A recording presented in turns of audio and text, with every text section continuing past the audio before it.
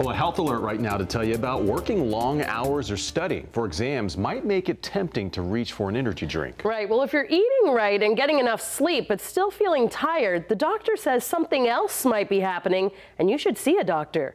Here's NBC Charlotte's Carolyn Brock.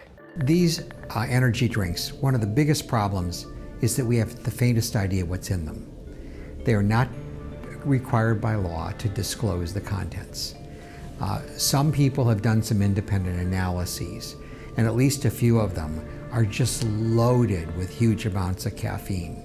Cleveland Clinic's Dr. Stephen Nissen did not take part in the study, but says when it comes to energy drinks, you are rolling the dice with your health. The study compares people who drank a 32-ounce energy drink and people who didn't. Participants were then tested, and researchers discovered those who drank the drinks had elevated blood pressure and other changes, which then could lead to heart rhythm disturbances. The doctor points out that an average cup of coffee has about 25 to 50 milligrams of caffeine. Now, in comparison, research has shown that some energy drinks can have anywhere from 200 to 250 milligrams of caffeine. That's like having 5 or 10 cups of coffee in one sitting.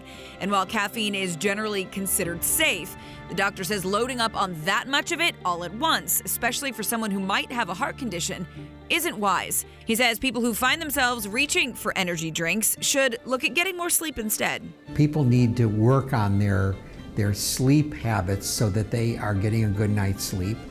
7 to 8 hours of sleep is normal for, adults, more for children. And don't use an energy drink as a substitute for good sleep habits.